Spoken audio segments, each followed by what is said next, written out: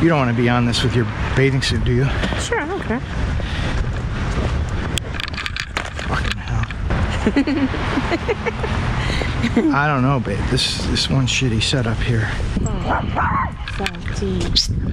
Oh, you're gonna be so fuck. Oh yeah, I'm serious. I'm serious. My gosh. Piece of shit. This is the lens for July 2021.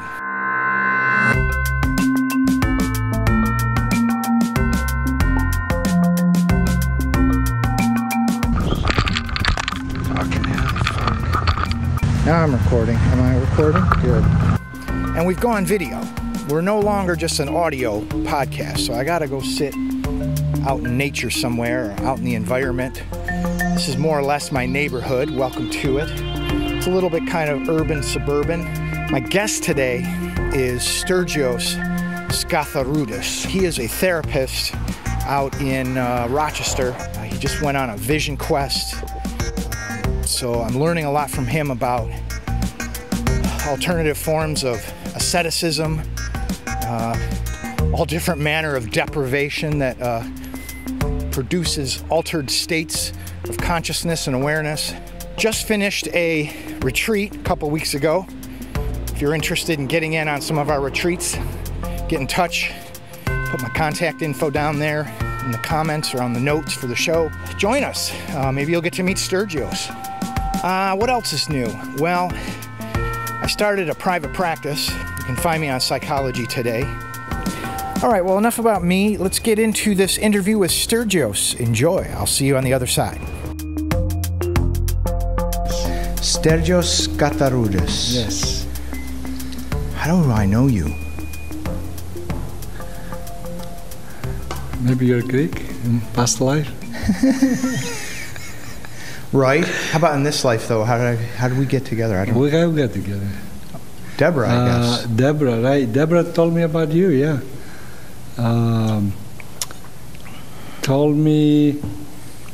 Didn't tell me about you. He told me about how she was doing, and he said, oh, I'm doing this and that, and we really, I said, how do you get involved? And he said, well, this guy, Denis, you should connect with him. And, oh, by the way, there's a meeting in that cafe. I don't remember which cafe it was. Oh, yeah, Underground's. Oh, no, or the, let's see, Dog Ears Books and Cafe. Yep. Yes. On the second, second floor. And I said, I might come. And I was curious enough, and I came, and that's how you and I met. So since then, I've had some great conversations with you about your youth and interesting events that happened in your youth, like your childhood, but not a lot, but enough to just really whet my appetite. Like, ooh, I gotta find out more about this. So, so where were you born, and who were you born into? What was that family like and composed of?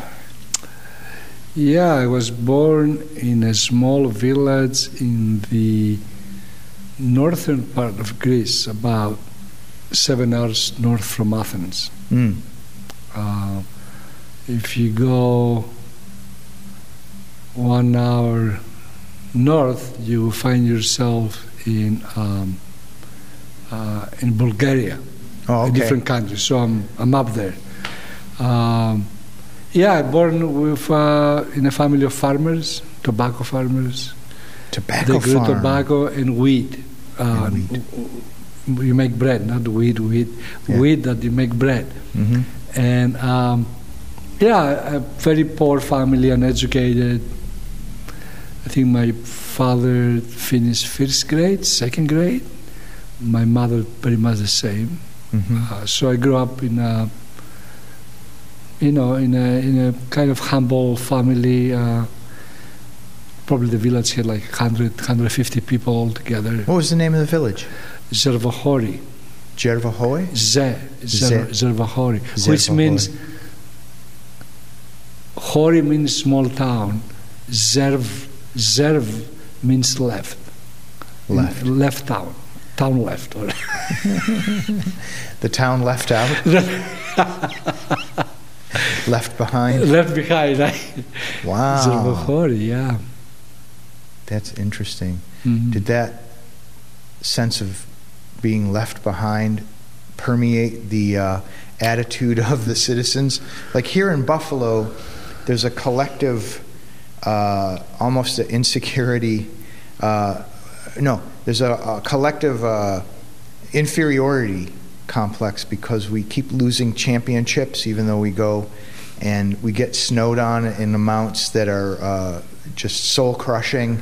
You know, we had these blizzards that we're famous for, so people just sort of dismiss us. But we have these delicious chicken wings that Right.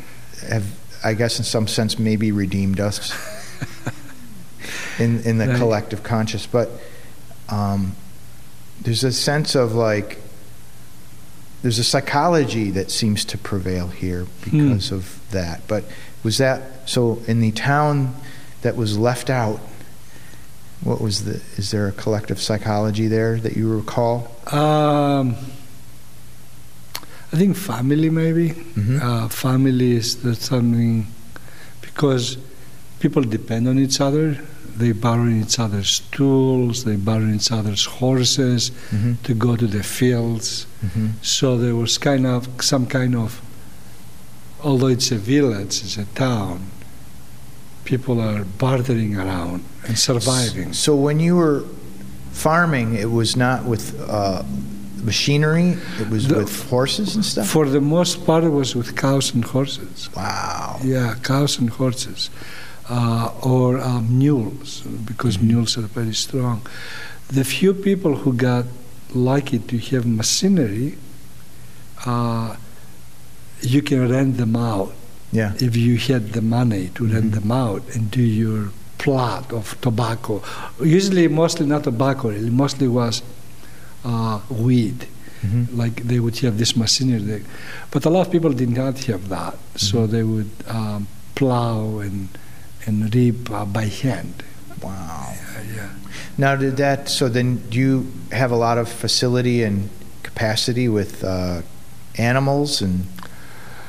I personally didn't see this because I was too young, but I recall my uncle, my aunts waking up 3 in the morning. So you weren't brought up in the farming? I really didn't. I lived with it, but I didn't. I never was involved with farming. But I saw it for a few years until we moved to a bigger city. We moved to Thessaloniki, which is the largest city after Athens. So then your folks got out of the farming business? Got out of farming business quick, and they went to Thessaloniki, which is a big city. And Thessaloniki, yeah. where we get Thessalonica in the Bible from, in the book of Thessalonians, right? Correct. Right, that's where you got it from, the New Testament. So that's not an abstract place for you. That's no.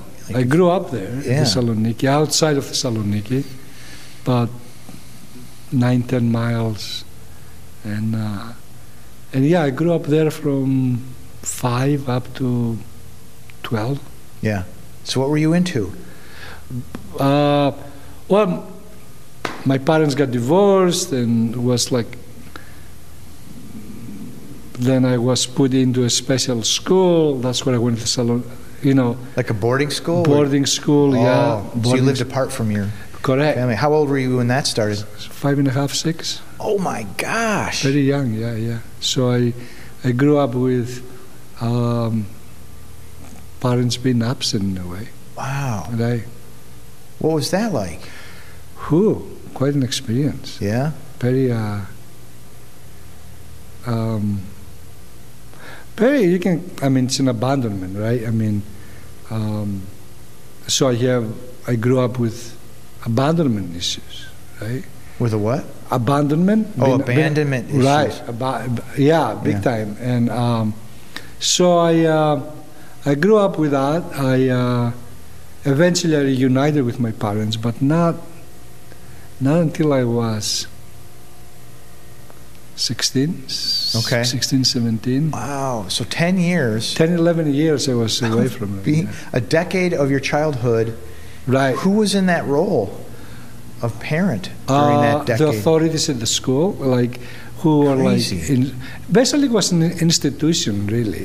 You know, like, and so we would go to school there, eat there, there's structure there. How common was that for children? Not very common. What was the factor that made people say, well, let's give this guy this unusual upbringing? You know, as I said, my parents didn't really, were not educated. Were, you know, first, second grade. They didn't like each other, getting married. You know, I think they got married because it was a convenience. They were both the same village, and back then the marriages were happening to that extent. Hey, you have a daughter, I have a son. I can give you a cow. I can give you some money. Can we bring this together? And that's how your folks got together. Yeah, my dad got a cow and some cash. And he married my mom. Good deal. Good deal. A cow and some cash. It sounds very foreign, but so true. That's really. And how many brothers and sisters did you have? I have one step brother, about 10 years younger than me. He lives back home. But as you were growing up, you were the only kid? Yeah, I was the only kid. I don't know my stepbrother because we live separately. And he had his life, I have his life. I met him 2-3 times. I mean, so was there some sort of pressure on your parents, like financially or something, that they, or that they were inept or incompetent to raise you, and just, like, what went into that decision? Yeah, I think they never really liked each other to begin with, and I think my mom got pregnant before they got married. So they speeded up to get married before they had me. Gotcha. Because of shame, guilt of being like out of wedlock, and being 150 people in the village. Yeah, it's very shameful. I mean, you think what's funny is that same force of civilization there was an operation in my life, because I got a woman pregnant when I was 25, and my sphere of about 150 people, family, church members and stuff, all agreed, like, that's no good. You got to marry you got to do the right thing. And we got married. It went pretty good for 15 years, but you know, we got the kid up and out. But so things started to deteriorate with them by the time you were 5 or 6. Even before that. Okay. Before, it was a question for them if my dad did not want that. He wanted to abortion or whatever. He said, you know. Gotcha. But, you know, it didn't happen, and there was friction about what they would do with me now. She got pregnant. Wow. Do we keep him, or do we really? So there was already turmoil. It sounds almost like going to boarding school was like a delayed adoption proceeding, or a delayed orphanage placement. Yeah, you can call it orphanage, actually orphanage. I remember we used to wear same clothes. I think we're like 240 kids. 240 kids. Like a uniform? Uniform, right. Yeah. And I remember I had a number on my clothes, all my clothes, because we were so many kids. And we belonged to a certain building. Building 1 to 10. I belonged building 7, 24 kids. And we used to have rooms where I slept with 2 other kids in the same room. Wow. One bed here, one bed there, one bed there. And so the clothes would not be lost. They assign us numbers. Wow. 7, building 7, 13. So it was. You were 713. My 713. Building 713. That's the kid. That's me. That's almost like concentration camps. My number is 713. What a perfect dichotomy of number. I mean, you've got the luckiest number, everyone agrees, is 7. And the unluckiest number, everyone Absolutely. agrees, is 13. Like yin yang, right? I mean, if it had been in another setting, say like Hogwarts, you know, you would have guys have been creative and called your building like, you know, Right. Huff and Puff or whatever they. I did not read those books. What's striking me, so one of the things I think about a lot that I really have, this will be the first time I've had a chance to talk to somebody who's experienced it, but the phenomenon of an unwanted child. Okay, so the phenomenon, the fact that exists in the world. Yeah. And I've been trying to, you know, I really like to boil down extremes. Like, what's the ultimate evil? What's the ultimate good? What, like, trying to imagine, like, just the heaven and hell of existence. And, you know, this year's been an amazing year of thinking about what's the ultimate in racial injustice, for example, and really trying to boil down the flavors of misery and unhappiness that can be experienced in a life, right? So the phenomenon of the unwanted child, okay, right. and the ripple effect of that, and all the data and measurable statistics that you can trace back to this phenomenon, this moment in time in which someone had a child that they did not want. Right. So it's something you could look at from the outside and analyze, but what's happening on the inside of that, I guess?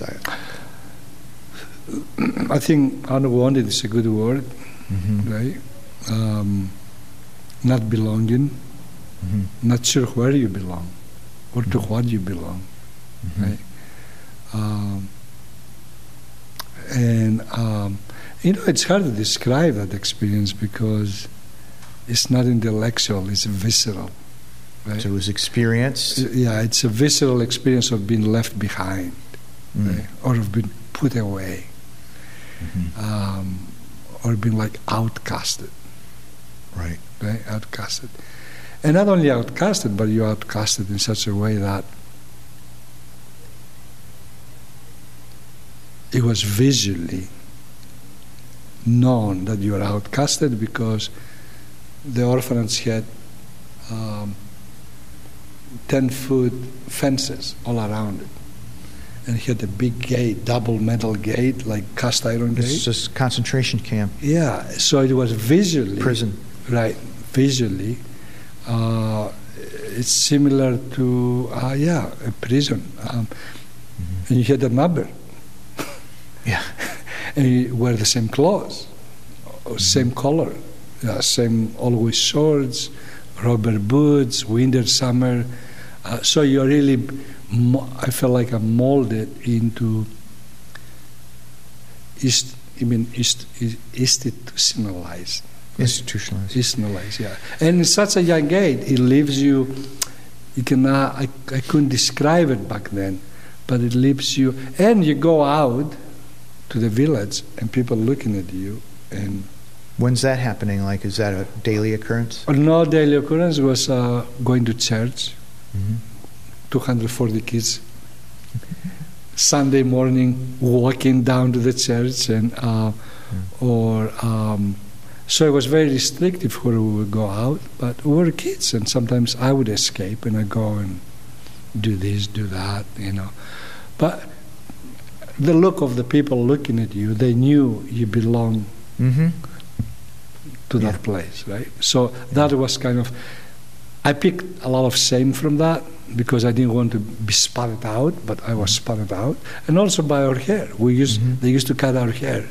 Like with clippers, totally clippers, right? So visually was recognized. Oh, watch out! That kid is from the orphanage. Be careful.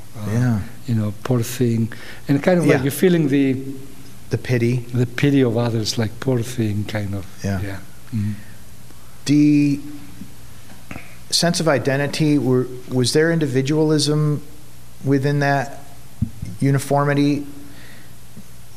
Did you experience individualism, or did you have a sense of a collective sense of your identity? Mostly collective. Yeah, what's that like? Because that's so foreign to somebody who grew up in America.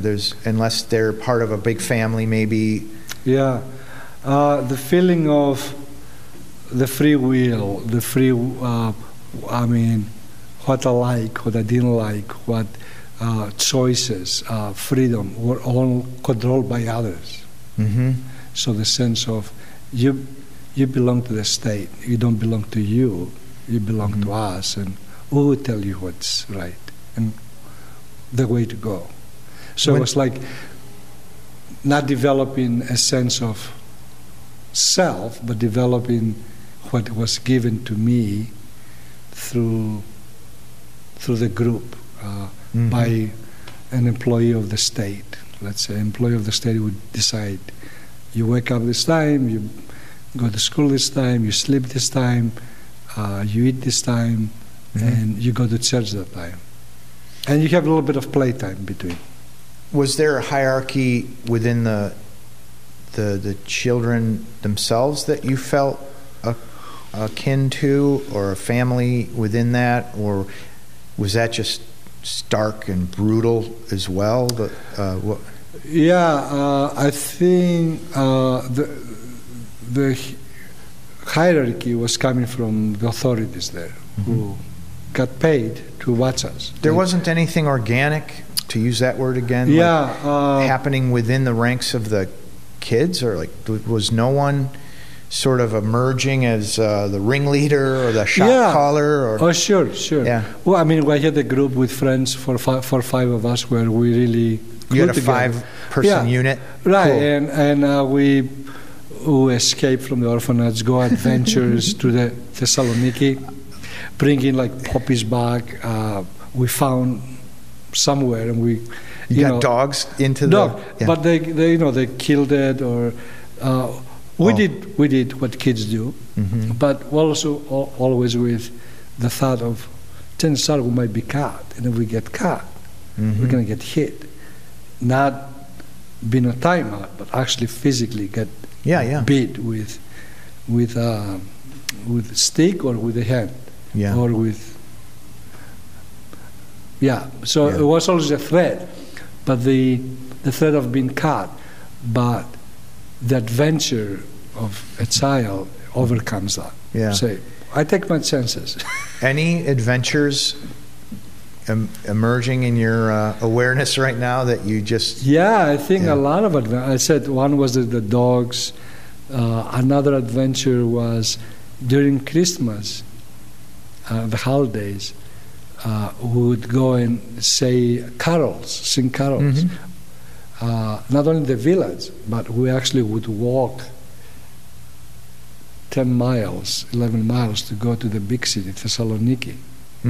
And we were like, as a group, we would sing the carols, not to make money. They have to, or to get like nuts or stuff like that.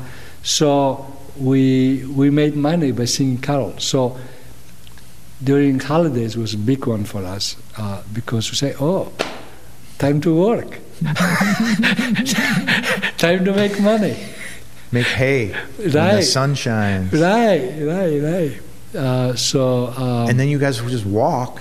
We would walk. And would that be that 240 kids, or like the more like just the 5 unit? 5 of us. Oh, it was my gosh. Individually, like our group. We got and developing, I think, friends and a core group. It was a life-saving experience in terms of social engagement. If I didn't have the social engagement with other kids, where I felt I belonged, I would probably develop some severe mental illness. Right. Yeah. What's going on with those guys? It's interesting. I was talking to someone a couple of years ago on Facebook, and it's very sad. It makes me feel sad that, I'm divorced. My friend was divorced. 2 brothers, twin brothers, that was in our group. never got married. And they lived together. They used to live together when I remember them after we got out of the orphanage. And they live together today after so many years. And to me that brings like, my God, that brings tears to my eyes, that how we're conditioned. The primal years of our lives where you develop a self, you develop identity, you have wishes, you have wants, you explore. We're so constricted that some of us, like those two Michalis, Michael and Kostas, I remember their names because, and they just became single men, brothers, students who live all their life together. And to me that brings tears. Yeah. Brings sadness. I guess you're probably then remembering them as they were when you were kids, and they seem to hold a far greater potential than the solitude. Yeah, and they it's just the fact that not to have a partner, not to grow, not to socially engage. It's just that picture in my mind that it hurts. It hurts, and I know the severity of being institutionalized. Some people are in jail. Some people have already died. There is that deep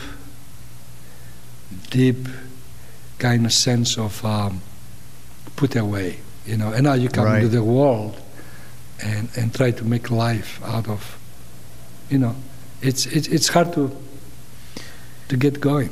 Yeah, and that's part of. I mean, there's that. You could trace that back to the institutionalization, some of those phenomena, and then there's that other thing of not being wanted, right? Because that's probably their story as well. Sure, to some extent. It's interesting you say that because those particular two brothers actually they felt that's the best thing that happened to them.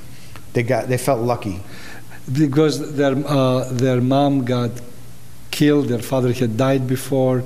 And they had an aunt where she could not care for them. So they said, good thing was this place there. For me, it was totally different. My experience was, I'm not wanted. Yeah. I was left there. Why am I in an orphanage? I have a mom and dad that are alive. Yeah. Very confusing. If they're alive, why they call me an orphan? I don't get it. What's wrong with that? Yeah. And the way I was left in the orphanage was not in a way that was appropriate. Like nobody told me I was going there. Wow. They told me I was going for a walk where I would see other kids there. I would like them. I would play soccer ball. I would do this, and I was excited. And what happened? I went with my dad. My mom left us, so. My dad tried to keep me, but he couldn't. He was working, so he brought me to this orphanage, and in an appropriate time, he left. And when I turned around, he wasn't there. So to me... So no goodbye. To me, that was the visceral abandonment of really, he's here and now it's not. So that was unique amongst that community of kids because not all of them experienced that sensation of unwantedness. They might have experienced loss, betrayal. For you, betrayal. Right, because my parents, my father was to me represented God. So I lost my God in a way. I lost everything. Dropped. That's his job, right? Right. I mean, kids always look up to them. At least I did. Yeah. And your dad drops you without saying goodbye or without telling you the truth. What is this? What are you doing? And then for those 10 years, no contact? Or was there any checking in? Or? Contact was very spare. Maybe out of 10 years, maybe 4 or 5 times. I mean, that first gap, do you have a recollection of the first time that you saw him after the abandonment? Well, it was first of all it's a shock to the system, to my system. Like my system got shocked. Like if they put you like to hold two electrical things and you get, it was that. And then I think I developed clinical depression. They call it anaclitic depression in clinical terms, where actually my body shut down. And how my body shut down was I couldn't eat. I would pee in my bed. I would see nightmares. I dropped a lot of weight. Like I was hospitalized to gain some weight but I didn't have appetite for months and months. So I was the first year I was under kind of. The authorities were worried that something seriously going on with me. Eventually, I adjusted, believe it or not. Not adjusted the loss, but adjusted. Somehow my body made up, whatever it needed to make up. It was not intellectual or talking. Totally involuntary on your part, right? Just some resilience that was organic and emerged on its own. Almost like my spirit went into hiding. Almost like once that happened, it's like whoosh, I checked out and dissociated because I needed to. Staying sane and not dissociate. And our brains have the capacity to dissociate when we're really not able to handle what's happening at that time. And good thing it does, because it saves lives. Okay? Right. Yeah, it's a powerful survival aid. Absolutely. The brain does it. You know, I didn't know at age 5.5 how to do that. I don't need it now. My brain did it. My body did it. At a cost. Which like shutting down everything, hospitalized, losing weight, nightmares. So all those the body releases in order for me to stay alive in a way. And it did. At a cost, right? Well, I mean, I'm a therapist today because I try to find what's happened to me. That's the reason and also it's my gift as a therapist. I think people who have experienced, and I hear stories from other people who are counselors about their childhood life. It's a gift and a curse at the same time. Curse in terms of, wow, kids should have their parents, right, all the time, right? But it didn't happen in my case. But what that developed other qualities. We were talking about today at the meeting of there is gains in the loss. What are the gains, right? And there is an opportunity in the loss. And what's the opportunity? Right? And all that. So I'm from that contrast. A lot of loss, a lot of grief in feeling not wanted. And even today, it's hard for me to get with people. Like even with my ex-wife, I didn't feel I belong. The belonging part is huge. Wow. Of being wanted, or being part of this thing. So a lot of my life it was not trusting. Not trusting, absolutely. Always having a door to jolt out. Get ready. Right. Yeah. You won't leave me, I will leave you. And I know when the time is right. I'll sit over here next to the door. Yeah, next to the door. Yeah, you make any move, I'm out. So it's unconscious part of my life. And I did work, I did therapy. I involved with men's group where we talk about trauma and healing, and I did retreats. I did a lot of stuff to find out, man. But that feeling of not belonging is a companion. I cannot really say it's over. Because once it happens and it's an experience, it becomes part of the whole. The belonging. Yeah, of not belonging. It's always with me. Now. Oh, the sensation of not belonging is something you carry all the time. I carry it because it's an experience. I cannot get rid of experiences. Yeah. But I can hold them and find other tools to help me feeling less, not wounded. Not 100%, my baby, 30%.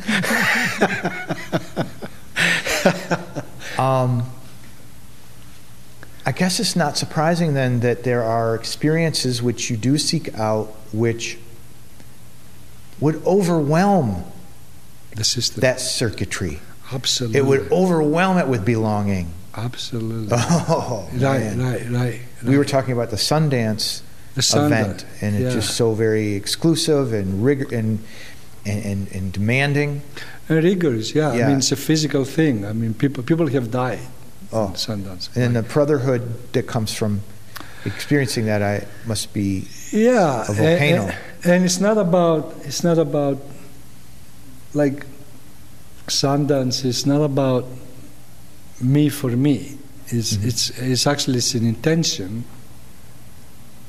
and prayers for a cause. Like I can say, I'm sacrificing and I'm dancing for all the children and adults who ever have been institutionalized. I cannot say that word. Yeah, institutionalized everywhere in the world. Everyone who went to jail, everyone who went to prison. And it doesn't matter if it was deserved or not deserved. I don't see that. What I see is behind fences, behind bars. Yeah, just where you landed. Whether it's small, adults, I send my prayers to those people. So okay, so that collective of children and adults who are institutionalized, it's a force greater than yourself. Yeah. And so it has the capacity to incorporate you and have you belong to them. I feel I belong, yeah. For the biggest part of my life, I wanted to go to Romania or Russia and become a counselor to orphanages there, because I have the felt sense of what that feels like. Yeah. Right. I think I belong to them in a way. That's where part of me says, this is your job, right? You went through it. Yeah. You're not in jail. You did something. You put yourself to college. You went to graduate school. You did 2 degrees at the same time. You come the other side, but the felt sense, it never leaves you. It's a constant companion. Yeah. You can have the most beautiful person in your life, and still that aloneness, that not belonging, is a companion. It's not forgotten. It's part of my blood. It's part of my bones. It has settled. I see an image where, as you say that, of a seed. Like there's a seed. You have a seed. It's there. It contains that seed of unwantedness, that seed of not belonging. It has not borne fruit. Somehow you managed miraculously against your nature to live a life that does not seemingly have evidence of unwantedness. Like you defied it, the unwanted, but the seed is there. Yes, it could sprout. It could sprout, and I think part of it, how the unwantedness is playing to my life in not such a positive ways, is relationships. I mean, I can do alone. I think I can do well, and people think I'm great and wow, but going into a relationship, intimate relationship, Mm-hmm. all the hell can get loose, right? There's the seed. There's where the seed gets planted, is Yes. in the intimate relationship. Right. That's when actually my fears, my anxieties, my insecurities all come out. Wow. And I can, because that's a connection that someone can be hurt here. Someone can be left behind. It's a possibility. So that's maximum vulnerability. Yes. You mentioned that the loss produces a gain. Yeah. It reminds me of when blind people or deaf people report that their sensitivity and powers of location using sound, for example. If you're blind, people actually have developed sonar. Yeah. It's amazing. So there's these like superpowers or amplifications. Right. Where do you see? I mean, maybe you hinted at it with your therapeutic skill and craft, but where is the gain? Concretely, how would you define the gain from your loss? I think the gain is in having empathy, compassion, in terms of therapeutic ways, like so amplified compassion. Amplified compassion, and also really read people. I feel like I have a felt sense of, like, I read the body well. I learned to read the body well to survive. So I read everything. Like I read the move of the hair. Like I don't watch I just take it in, kind of like that. That ability. Everything moves or doesn't move, I take it in, and that can be considered a gift.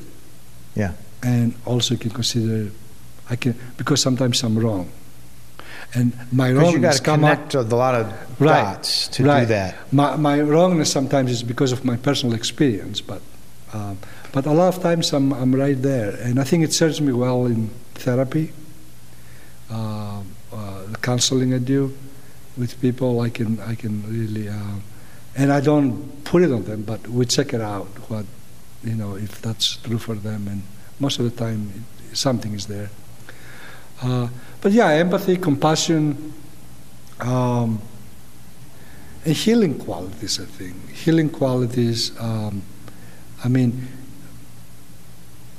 feel like a wounded healer in a way. Like, you cannot be a healer from the books. You have to have the visceral experience, something that happens to you, to really come out of your body, not out of your mind. Because I think the healing comes out of the body. Wow. Out of the organs. Like, I think our organs neurobiologically sense things, feel things, know things. Each one of our organs. And those as important as the brain itself. Thinking that the brain is the boss to me is the wrong approach. You're looking things from top to bottom. I look things from bottom up. Okay. Right. I understand that the neurons that comprise our brains are distributed. Right. And I, from what I understand, at greater number. Right. So it's the lower half of the iceberg, really. Right. Yeah. Right. Yeah. So then this is a terrain, having to heal from within. It's a terrain you have walked personally. You're familiar with the landscape of it. You're guiding somebody else.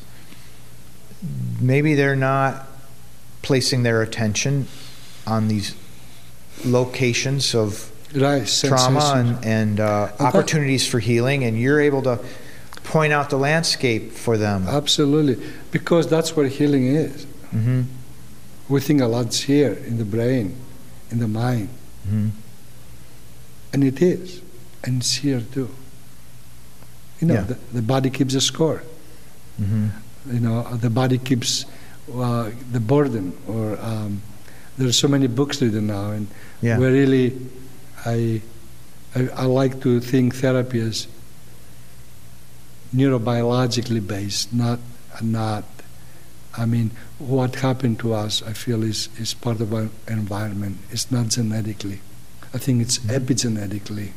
Okay. Epigenetics, not genetics. Gotcha. Even in kids who have ADHD, autistic,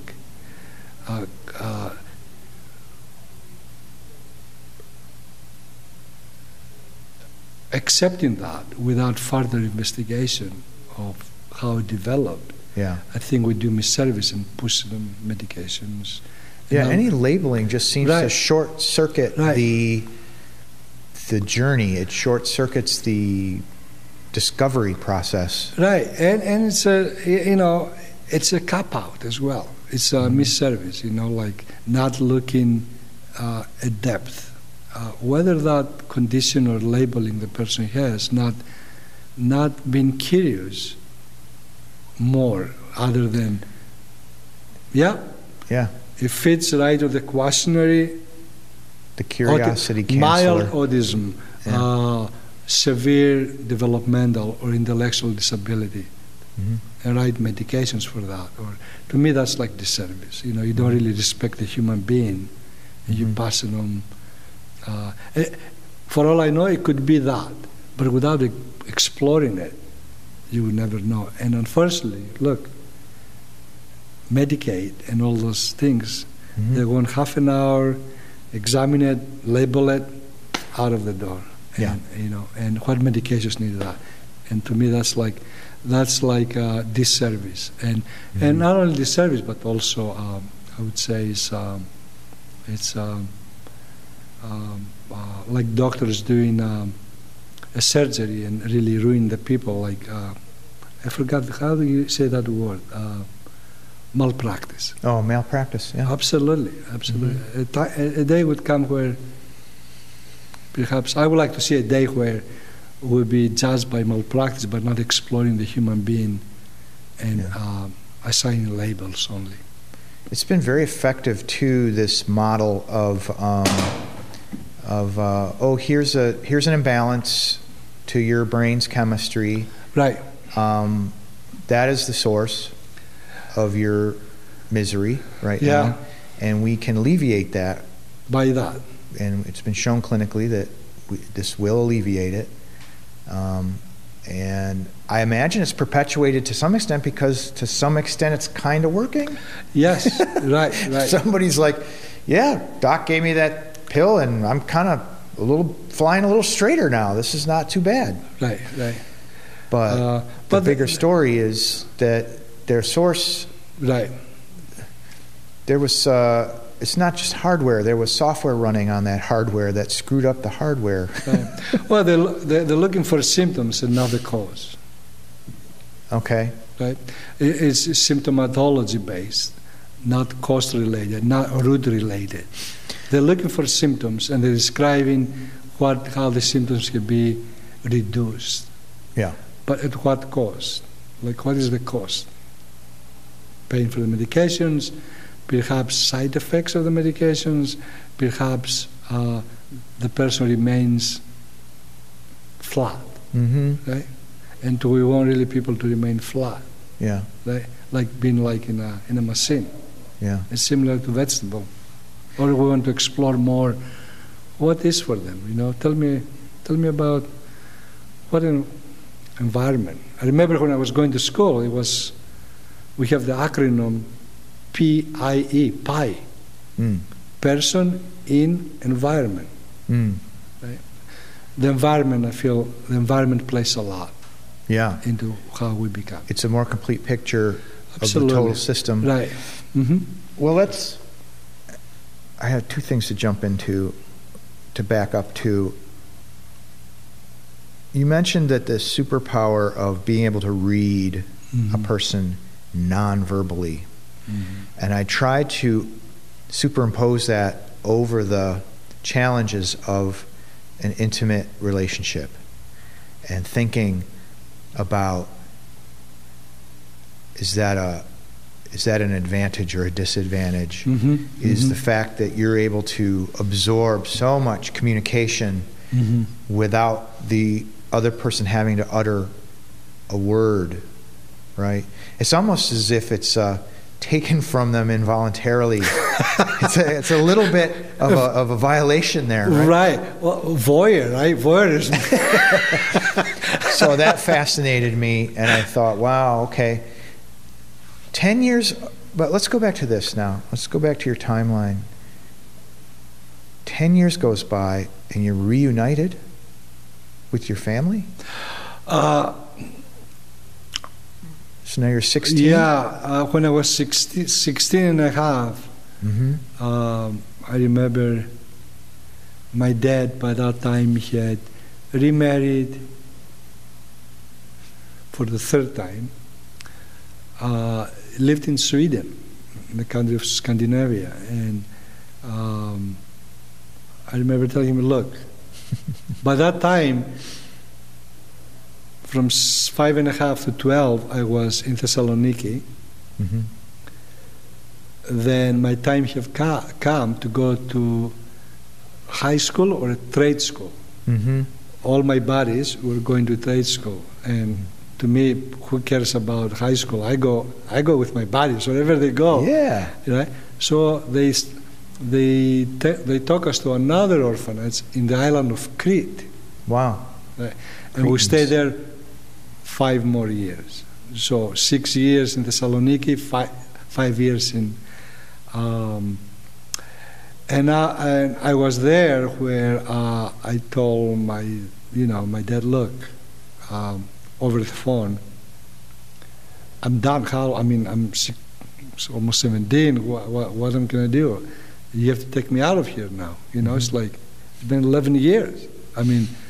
He said, well, stay a little bit there more, I said, what for? I said, I'm grown up, I'm not 5 years old, I'm 17.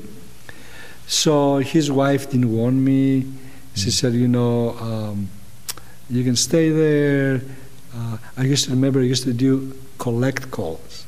Where, we have the old system where you go to the phone building and say, can you please call this number and tell them I'm not paying.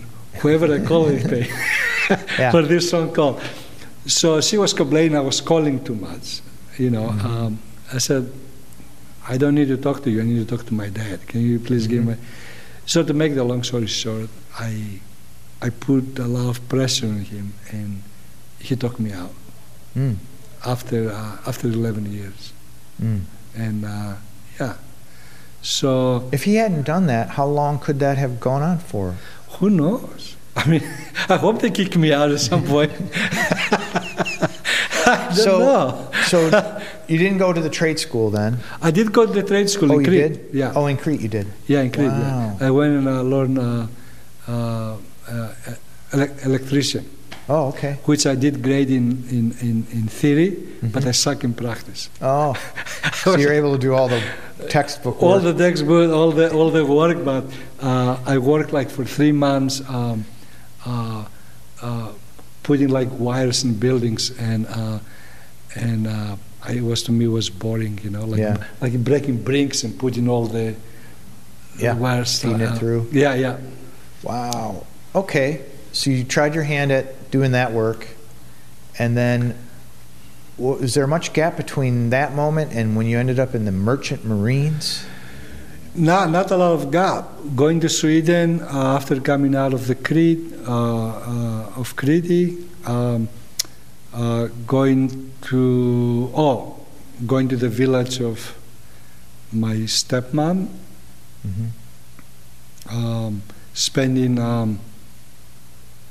2-3 months there, and then from there going to Sweden. I had a hard time with the woman. She was really, with my stepmom, she was watching my every move. Like if I was eating, she would tell me to eat. I eat too fast, to slow down. Or if I was eating too much cheese, she would say, that's too much cheese, eat less. Always some critical thing, like too much or too little. And so basically I stayed 3-4 months in Sweden. And then I said, I can do it. going to go back to Greece. So they shipped me back in Greece and reunited with some of my buddies from Crete, specifically with the two brothers, the two twins. And I got a job. I rented a room out of their aunt. So we see each other every day. I would have my room. I did a lot of different works. I did like building scaffolds. Oh, okay. Which I was scared to death, but I needed the money. It was very scary. I remember over four-story building, I would call sick. I said, after 4, I cannot build any more scaffolds. Working like in a with nothing. It's the road there. It's like the bare minimum. Yeah. So it was. But I did a few months. I worked. I unloaded trucks from the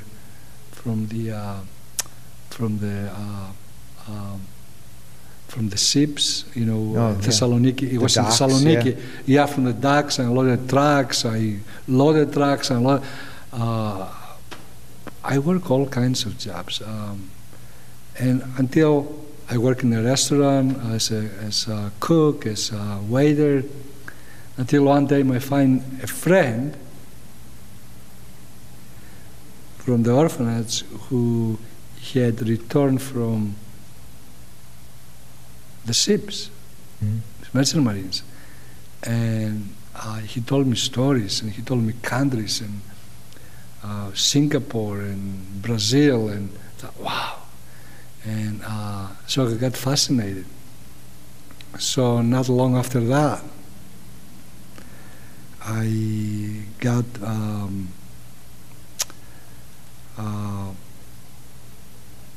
before that, I think I rented. At that time, I rented with. I had left the room I was trading. I was trading actually a whole apartment with 3 other guys, so 4 of us, 4 bedrooms, 4 guys, and a lot of parties there. Eventually, we burned the place up, kind of fire. Oh no! And we fixed it up. We paid some money to the landlady. We apologized, but I knew then the time had come for me to leave Greece altogether. So I remember my friend. I went and I got checked out. I got a passport, not regular passport, but a sailor passport. Sailor's passport. Yeah. Wow. I went down to Athens. I went to Piraeus, and that's the biggest port, and start looking for a job. Start going to shipping companies and asking, hey, do you have anything? No. You develop some friendships. Eventually something opened up, and I found myself, after 3 months of looking, I found myself in Hamburg, Germany. They flew me out of Athens to Germany, and that's where the 4.5 years started of exploring. Sailing the world. Sailing the world, yeah. And did you make it to Brazil? Made it to Brazil. Singapore? Not Singapore, but no. I made it to Taiwan. I made it to Japan. I made it to Australia. I made it to other places. Wow. Yeah. And does that job give you the opportunity to go to those places and truly explore? Yes, indeed. Yeah. I chose specifically cargo ships, not tankers, because tankers are loading and uploading in a day, or where cargo ships, you can, depends the country, sometimes you can go for 2 weeks, sometimes 3 weeks. Nice. And sometimes 2 months, which depends which country. Was there a country that you encountered that you were like, I could live here, this would work?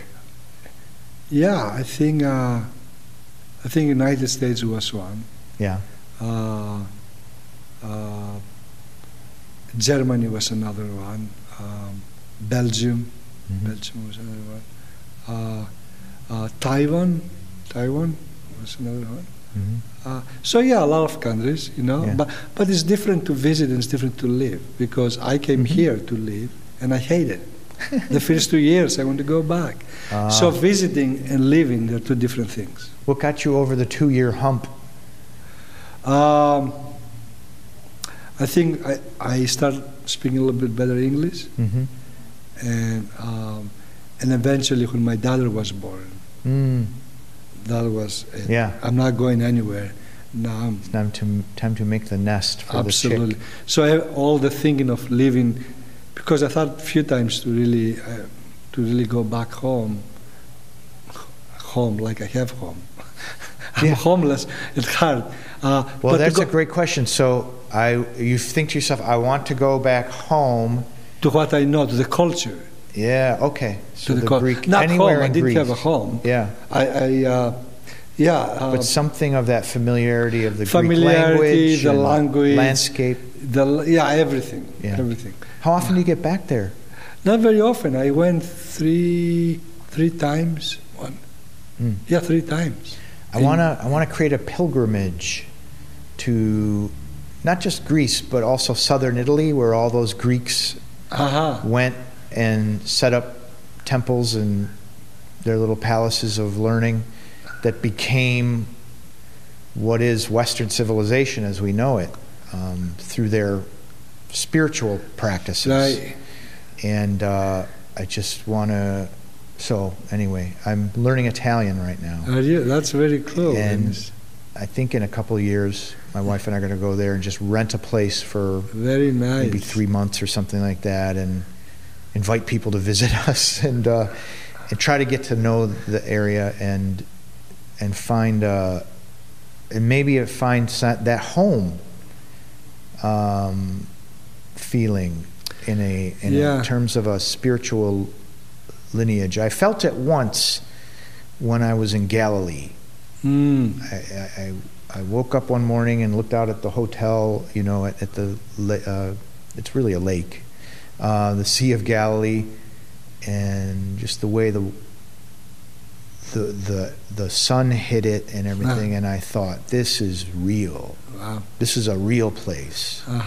Everything we'd been to in the Holy Land looked very contrived and fake to me and arbitrary, but that day it just spoke to you. Galilee just was like, that's a place where real people were and did real things that meant something to us today.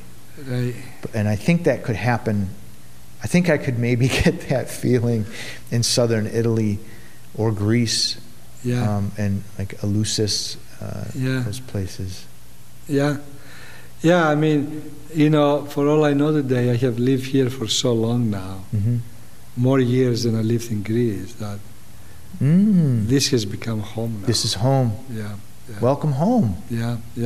And when I say home, it's like culturally, right? Yeah. Because I think home is, I don't know what home is. Like if you tell me what is home, most people say family, right?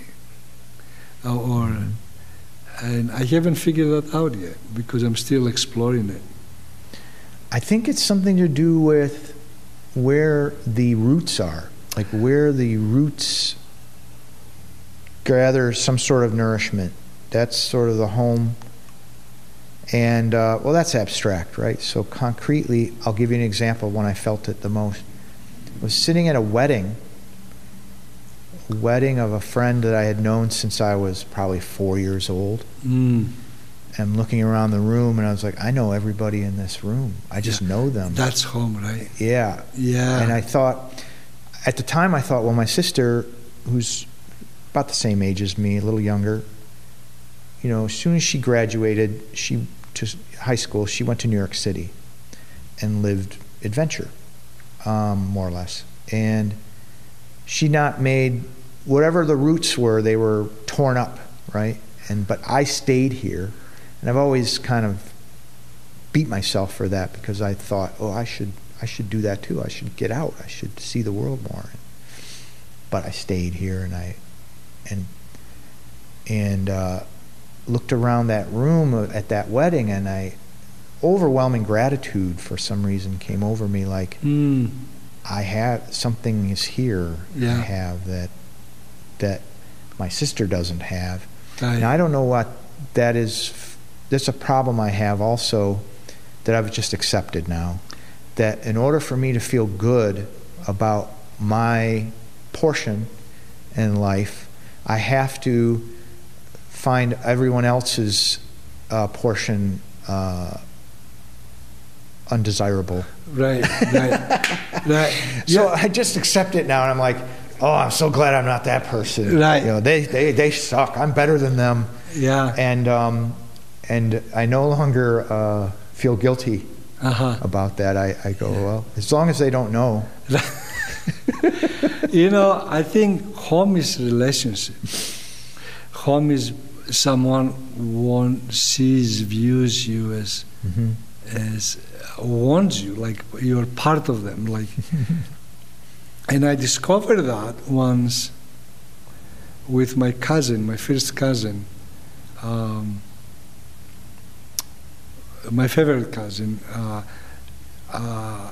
Christina, who I remember I was in Greece, one of my visits in Greece, and I spent a lot of time with Christina and her husband, and when it was time for me to leave, it was nighttime, and her husband was taking me to the airport. She said something that really touched me and surprised me, and provoked such a emotional response from me. It came out of nowhere, and that's when I know it's real. She said, you know, you don't have a brother, and you know, I have one brother, but you know, you and I will become brothers. So she told me while I was having my luggage and I was going down and I hiked here, and by the time I went into the car, extreme pressure, like emotionally, the pressure in it came from my body, I think, to my head. As soon as I sat in the seat in the car, her husband Yorgos was here, and I started bursting crying, like not really crying, sobbing. Yeah. That I don't remember I ever sobbed, and he didn't know what was going on with me, and eventually I told him, right, that it felt like someone was seeing me, someone wanted to be like. Although first cousins are, you know, but she wanted to be like a brother and a sister, and it's like someone who loves you, right? I never felt that. Wow. And that, my reaction opened him up, like my vulnerability, and then he said, so we became closer because someone really was emotionally vulnerable to a point where.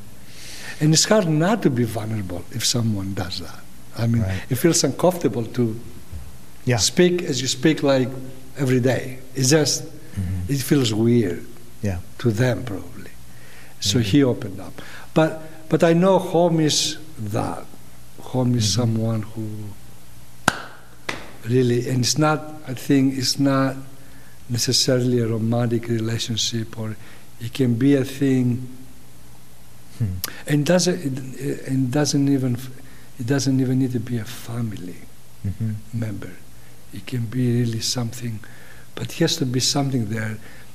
It has to come from me. People doesn't have to tell. Like people can tell me, but eventually it's me who have reaction or not reaction to it. Right. So in that particular case, I knew in my gut, I always felt loved by Christina. And when Christina said that, it really connected with me. And then I had that reaction. That felt home. Wow. That felt, that's home. That's what home is. It's beautiful. Yeah. So we're not going to have any better conversation after that. Thank you. Yeah. Thank you for telling us. Yeah, you're welcome. Thanks for inviting me. It was really great opening up. Yeah. Thank you. So that was Stergios. Pretty amazing guy. I feel really lucky. Our paths crossed. He's part of my personal growth and has contributed so much to the folks that have come through the lens. Once again, we've got a bunch of retreats coming up. One in the spring of 2022, another one in the fall of 2022. So if what we're doing at these retreats sounds like anything you'd be interested in doing, we'll have flyers up with some information, a little bit about the agenda, the different course tracks, different offerings, different kinds of experiences you can have at this retreat. So yeah, check it out, see if it's something you'd be into, and I'd love to sign you up and get you on the roster for the next retreat. Well, thanks so much for tuning in, and I appreciate you listening. I appreciate your interest in the lens. If you're trying to unfold the fullness of your capacities back into this universe, I'd love to talk to you, show you what's on offer here at the Lens, and wouldn't mind having you as a guest on the show too. Why are you stopped? Like why? God damn it. This has just been a shit show. Fuck.